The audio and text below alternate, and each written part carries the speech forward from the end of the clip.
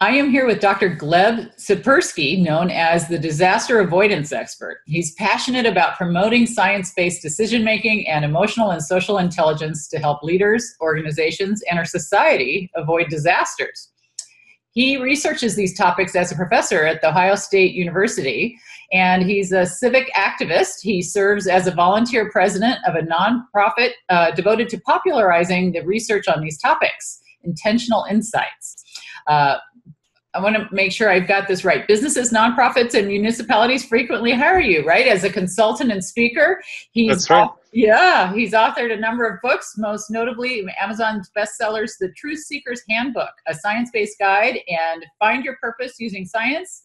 And now you're working on The Secrets of Avoiding Disasters, a science-based guide for leaders and organizations. Welcome, Gleb. Thank you so much for having me on, Diane. It's a pleasure once again. Well, it's fun to talk to you again. You've been on my radio show, and we thought we'd expand this because you're an interesting guy, and you're interesting to me, especially because of all the things that I study are similar to the kind of things that you study, emotional intelligence and all of that. And I was interested in something that you sent me. You said that more than a fifth of CEOs get fired because they deny reality. Can we start with that? I want to know what you mean by that, and what do you mean? What kind of denying of reality are they doing? Sure. So there was a study, 4-year study by Leadership IQ, which found that of all CEOs who were fired, 1/5 were fired for denying reality, which they meant, and the definition of that is that they denied negative facts about the organization's performance. They ignored those facts. They didn't face up to them. Now, the boards who forced them out, and this was a study of interviews with board members who forced out CEOs. And so the board members said that, that the problem wasn't that the CEOs were underperforming. The problem was that they weren't acknowledging this organization's underperformance. They weren't willing to take a square, honest look at what's going on and turn around the ship of the organization. So that's the basic issue. So if they don't acknowledge it, there's a problem, then they're not going to do anything about it. And that's the biggest problem, right? Yes, exactly. And the reason that comes about, and this denialism is in general a big problem for all sorts of business leaders, not simply CEOs, but at all levels of the organizations, from managers to solopreneurs, who, people go bankrupt all the time. Small businesses go bankrupt all the time. Large businesses go bankrupt some of the time, but often they really underperform. I mean, look at what happened with Wells Fargo, with all the scandals around their staff writing out false bank accounts. And that has been going on for such a long time. Why didn't they realize this was going to happen? This was obviously going to be a big scandal, but they were denying reality, right? And this happens at all levels, in all sorts of situations. Well, you don't think that certain names like Wells Fargo, big names like that, you're thinking that they're not going to have these major scandals go on. And I'm curious, why are they flinching? Why are they denying the truth? Why do they look away? Yes, this is kind of some of the stuff I talk about in my book, The Truth Seeker's Handbook, a science-based guide. The essential reason, and we talked about some of this in the previous interview, is emotions, how they feel about it. They feel bad about facing the truth. Mm-hmm. It goes against their intuitions, their gut reactions. Unfortunately, in our society, we're taught to listen to our guts. Often, this is bad advice. Sometimes it's good advice. Often, it's bad advice. In some cases, CEOs have this self-perception that they because they are very self-confident, they believe that they can't do anything wrong. So therefore, any information coming to them about the organization's underperformance is inaccurate. Mm-hmm. They reject it out of hand. So they don't look at the external reality and change their mental model of reality. Instead, they impose their mental model of reality on external information. And that is a basic problem that happens, again, for all sorts of business leaders and business professionals, from solopreneurs to CEOs. So it's more comfortable to have this lie than the inconvenient truth. And how do we recognize that, if it's a truth or a lie? I mean, if we have this self-preservation mechanism going on to protect us, is that what's happening, or? Yeah, so we have an intuitive mechanism. Mhm. We as human beings are not evolved for the modern environment. We have to recognize that. That's kind of the first basis of business success. Recognizing that we as human beings are not evolved for the modern environment, and therefore our brains are just going to make a number of errors in our intuitions and our gut reactions when we face the modern environment in situations that don't resemble the ancient savanna environment. So, for example, in the savannah, we lived in small tribes where we knew people really intimately and well. So, in that sort of environment, in our contemporary environment, we can read people who we know for a while pretty well, but we can't read strangers. We don't really react well to people who aren't like us. And that's kind of some of the roots of complaints about racism, ethnic problems, sexism, and so on in the workplace. These these disparities, that's why the harassments happen because of this tribal mentality. So if we recognize that, we can distance ourselves from it. We don't have to be the sort of naturalistic savages who just go with our guts. We can be civilized people. But we have to recognize that intuitively, we're not oriented to be civilized, we're oriented to be savage, just like children are. We grow up, but we're not taught these things. We're not taught how to manage our minds and our thoughts in order to recognize reality and avoid believing comfortable lies over inconvenient truths. So you refer to this as thinking errors, and how do we recognize, how do we know, how do we avoid these thinking errors? Is there a tip or tactic, and what do we have to do to do that? So my book, The Truth Seeker's Handbook, has a chapter in it called Mental Maps. So the difference between our mental map of reality and the actual territory of reality. In the same way that a map is never actually representative of reality. Yeah. It's always a representation of reality. It's not the actual reality. Mm-hmm. We have to remember always that our model of the world is never accurate. Humility is the first step. So this is one of the first tidbits when I do consulting and speaking that I talk about with my clients, this sense of humility. Mm-hmm. And that helps overcome the thinking error of overconfidence. Now, overconfidence is one of the basic fundamental thinking errors that we all tend to suffer from, especially more successful business leaders.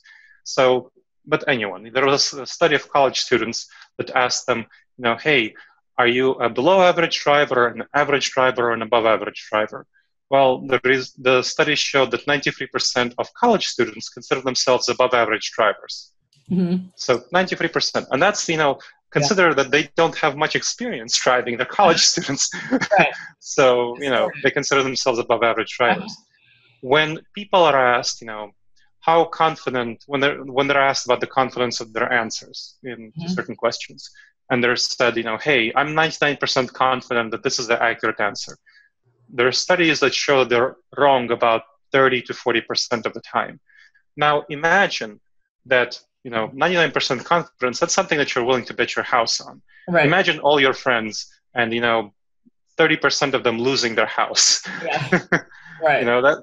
That is not good odds. Right. And that's what happened in the 2008 fiscal crisis. That's people lost their house because they were betting on the future and they were really overconfident. And so are many business leaders. So that first step of being humble about our mental map, recognizing, developing the mental habit of recognizing that our mental map of reality is never accurate and that we're always going to be overconfident about our self-perceptions, that's the first step to understanding and addressing these thinking errors. Well, doesn't the overconfidence sometimes, isn't that why we have the Steve Jobs, or had the Steve Jobs of the world? If he had tamed his self-confidence a little bit, would he have been as successful? And do you think, what advice would you have given him to recognize what people thought of him? So if we think back to Steve Jobs, we'll remember that he was famously fired as the head of Apple. Right. Clearly he was way too overconfident in that time, and he tempered his overconfidence by the time he came back to Apple once again. Mm-hmm. So he learned some bitter life lessons from his excessive confidence about how he should pursue his activities. And he was actually more strategic going forward once he learned that lesson. Mm-hmm. Now, none of us should learn the lesson from Steve Jobs that you should be very, very confident. We should learn the lesson that we shouldn't try to be super overconfident and then get fired from our position, right? As some CEOs did. You know, CEO, you know, Steve Jobs might have been one of the CEOs that Leadership IQ talked about, the study talked about. So we don't want to be in that position. We want to be humble. And that humility is the first step that will allow us to see information that doesn't correspond with our mental map. And so that's the second step. When we see information that doesn't correspond with our mental map, we have to recognize that it doesn't do that. So people in our reality, in our society, don't tend to pay attention to information that's uncomfortable. And we have to develop a taste, a preference to learn information that's uncomfortable. If we're given any sort of constructive criticism, constructive feedback, then we have to pay double the attention to that constructive feedback as seems intuitive to us. We have to remember that our intuitions will lie to us about negative information, negative external information. And we have to pay especially careful and close attention to that information and pick out from that information, from that negative feedback, whatever is helpful. Now, you know, it doesn't mean that that negative information is accurate. So don't intuitively assume that it's accurate, but pay more attention to it than you would otherwise. Look at it, examine it carefully and closely, and see what you can take from it in order to inform your activities going forward. So that's kind of the second step of dealing with this denial. Look at especially carefully at negative information and take from it what you can to go forward. How many steps are there, and what do you do next? So after you to look at this look at this information, negative information, that's another aspect of this process. Another thing that you would want to do, and I talk about this in the Truth Seeker's Handbook, a science-based guide, is to get an external perspective. So get somebody who you trust. Someone who you trust, get their advice on how you're doing. And here, you don't want a yes man or yes woman. What you want is somebody who will be honest with you, somebody who will be frank with you, you know, who will give you some feedback that you may not be comfortable hearing. So this is something that I often do for leaders in organizations. I give them feedback on how they're doing in organizations because, you know, nobody in the organization might be willing to give them frank, honest feedback. And that's, you know, so bringing in somebody from the outside. Another way of doing this is, if you're a leader in the organization, is to ask a fellow leader in a similar organization to give you some feedback and return the favor to her in return for the feedback that you give. So do that for each other. That's another way of doing it. So getting that external perspective is really helpful, especially getting it from somebody who is pessimistic. So here we're going into another two types of biases. Optimism bias is a bias where people are excessively optimistic and risk-oriented. So they think everything will be good. They tend to pay less attention to risks than they should.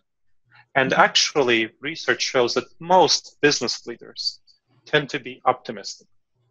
So now, many people wouldn't go into leadership positions if they're not optimistic because, you know, they won't think that they'll succeed. Right. So it's natural for people who are in leadership positions to be optimistic. Unfortunately, they don't tend to look at all the other business leaders who didn't succeed, who failed.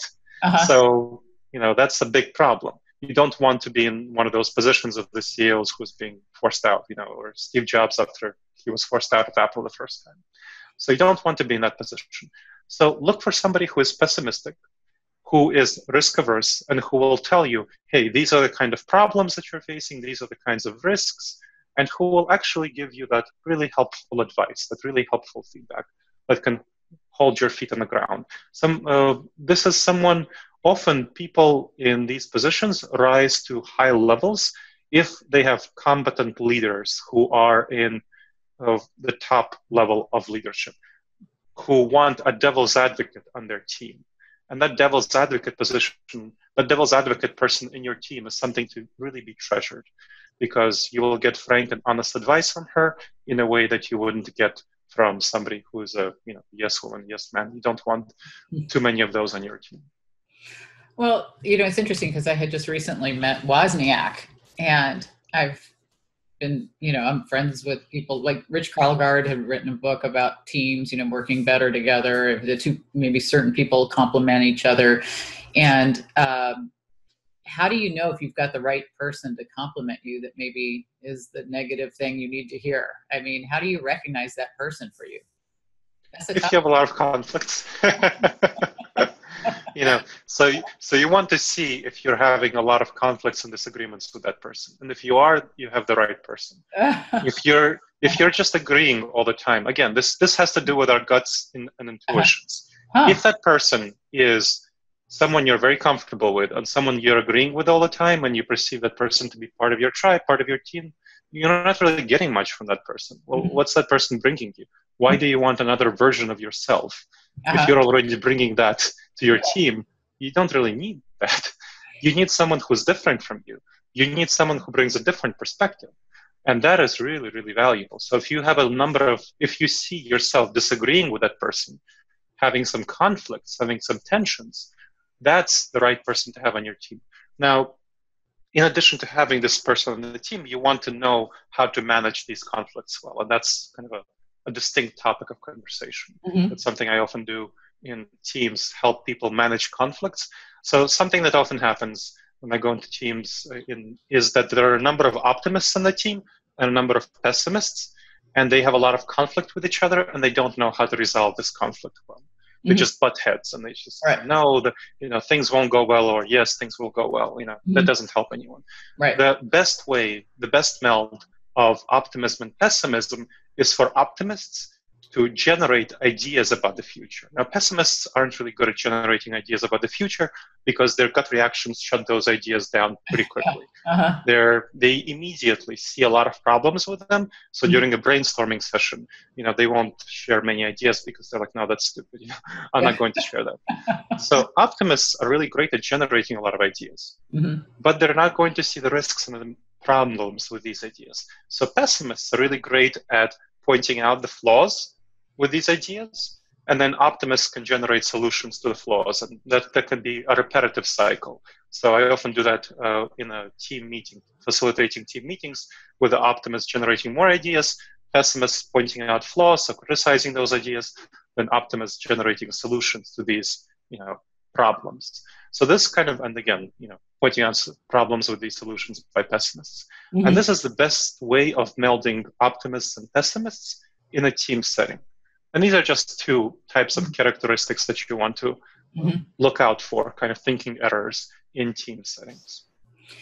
Well, I'm curious, how do you determine if you're not just arguing because the person's annoying, or if they're actually helpful by being, you know what I mean? How do you differentiate that this is actually a good person? I'm not butting heads with him because he's wrong or she's wrong or whatever. How do you know the difference? So I think you want to orient toward whether this person's feedback is helpful for the project. So whether this person's feedback is helpful means that person is not just attacking someone in ad hominem attacks, kind of just attacking someone's personality. If they are actually criticizing the project and saying, or the idea, and saying, hey, here are these flaws with this idea that I see. And that takes a lot of distancing for both parties, for the person who created the idea. So this is why, it's really helpful to have an outside facilitator or some kind of managerial level person who can facilitate this to distance the optimist from the idea that she created, and for the pessimist to criticize the idea and not criticize the person. So those are skills that you can learn. Those are capacities that you can learn, and that's healthy communication, healthy conflict resolution. Those are all aspects of emotional and social intelligence that can be learned. So you want to see whether the person is capable of learning that. I would say that that's probably the best way of evaluating whether that person is helpful. So is that person capable of learning those skills and deploying them effectively? If not, they probably shouldn't be on the team if they're not capable of learning and deploying those skills. Yeah, and how often do you run into the people that just point out all the problems but then don't offer any solutions too? You want them to help with the offering of solutions if they're going to say, well, this isn't working, but maybe you should consider this or that, right? We want people to maybe offer solutions as well. Actually, no. No? Pessimists are not going to be very good at offering solutions for the reasons I mentioned before, because they will immediately see a lot of problems with solutions. Yeah. And so that is not their forte. That's not their strong suit. So we want to deploy people where they have their strengths. The optimists will tend to be the ones who will be best at offering solutions after pessimists point out the problems. That's what I tend to see in as good, healthy team dynamics.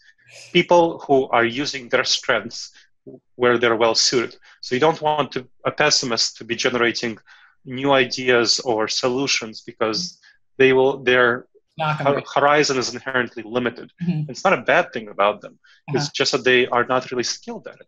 So you want the optimist, to be the one who is offering these solutions. It's interesting what else they offer, though, to me. You know, I'm looking at this going, okay, you're hiring somebody to be the negative Nancy, basically. You know what I mean? Yeah. And we've always seen that as kind of a bad thing, but you're saying that this is a good thing. We need that. Absolutely. You absolutely need that. So research by many people, it's well summarized in Wisdom of the Crowds. I talk about it a little bit in my book, The Truth Seeker's Handbook, shows that teams really need a lot of diverse perspectives, and you need to have somebody who is a devil's advocate, who points out all the flaws. Now, that doesn't mean that a solution has to be perfect in order to be carried out. You know, sometimes there's no perfect solution, but you want to be aware of all the flaws before you proceed. So, you know, you probably don't want the devil's advocate person to be in the leadership position in the team, but you want, you know, one or two of these people on the team to be able to point out the flaws, and for the leader to decide whether it's wise to proceed in spite of the flaws. And the leader should have this position of having a mental understanding that their mental man doesn't reflect reality, and being humble in order to really lead the team well. I want to see the resume of the pessimist to see, you know how you put on your categories of the things that you're good at? Is it good for somebody to put the negative, I'm a pessimist, that this is the things that I offer for you? I mean, I've seen people put that. I've seen people put that on resumes, and wise, effective leaders hire them. I would recommend that pessimists don't hold that back, because it will still show in their work when they come into the job. You know, you don't want to say, you know, I'm a negative Nancy. That's not the thing you want to do. You'll say, my skills are at looking for ways to improve current processes, and looking for ways that current processes don't work very well, and pointing out opportunities for improvement. So it's kind of the, you know, the nice way of framing pessimism. So yes, that's the kind of wording that I would recommend that people put on their resumes, and I've seen put on resumes that succeeds in getting them hired by organizations that know that they need these sorts of people on the team, and encourage this sort of thinking. Do you recommend they attend masterminds to be around peers and share things that work? I mean, how do you feel about masterminds and levels of getting together with groups like that? I feel great about masterminds. I think masterminds are really helpful, and other sorts of circles where you can be with people who are like you. So, you know, pessimists can learn from each other how to effectively communicate opportunities for improvement. So it's wise for pessimists to learn how to effectively convey to their peers that they're criticizing the idea, they're not criticizing the person. And they're not doing it because they want to break down the idea. They're doing it because they want to improve it and make sure that it works. Make sure that any solution that's offered is going to be a really solid one. So communicating that will be really helpful, and there are specific techniques and strategies that you can use based on emotional and social intelligence to communicate these things effectively. So to convey yourself as a collaborator to the whole project. How did you get involved in all these thinking-based things? I mean, you and I've talked about this in the past, how, you know, emotional intelligence, social intelligence, and now thinking errors. I'm writing a book about curiosity. So I'm fascinated in what you're doing. And how did you get to be a thinking guy? And give me your perspective on curiosity. I'd love to hear what you think about how we can develop it, or if were you a curious kid? I was a very curious kid. So I guess my desire to address this issue came actually from my childhood, where I saw people around me, including my parents and people in my town, my family, make a lot of mistakes and have unnecessary conflicts, shouting with each other, just bad stuff. I mean, then I grew up, I saw businesses around me making bad decisions, politicians, and so on.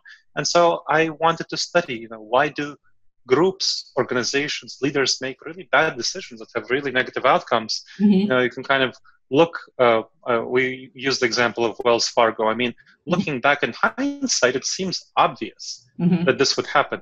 This can't stay silent. This would obviously happen. But how come all those people who are paid millions and millions and millions of dollars didn't realize this, that this would happen? Why didn't they do that? So it seems obvious in hindsight. So as a kid, I was a teenager, I wanted to study this. So I went into the history of behavioral science, which is the topic of my research.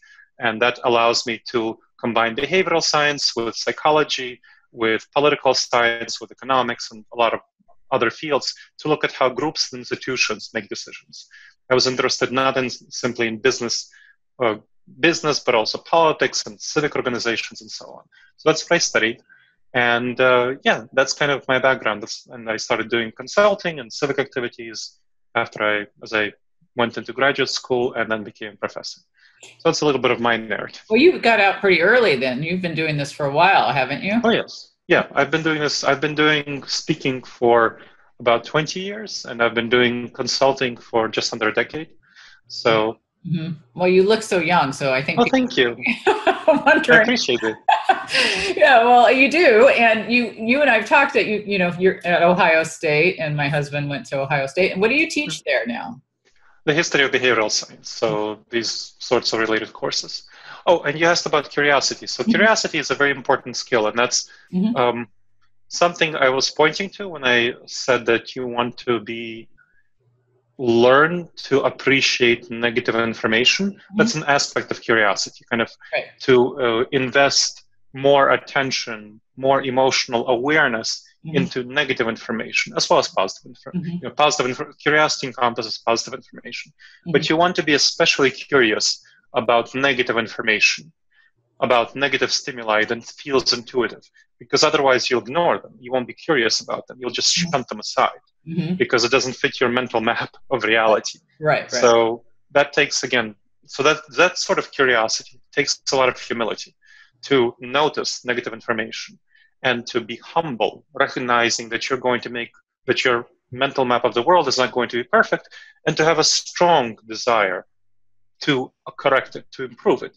which takes, again, curiosity, being curious about where your mental map of the world is broken, is mistaken.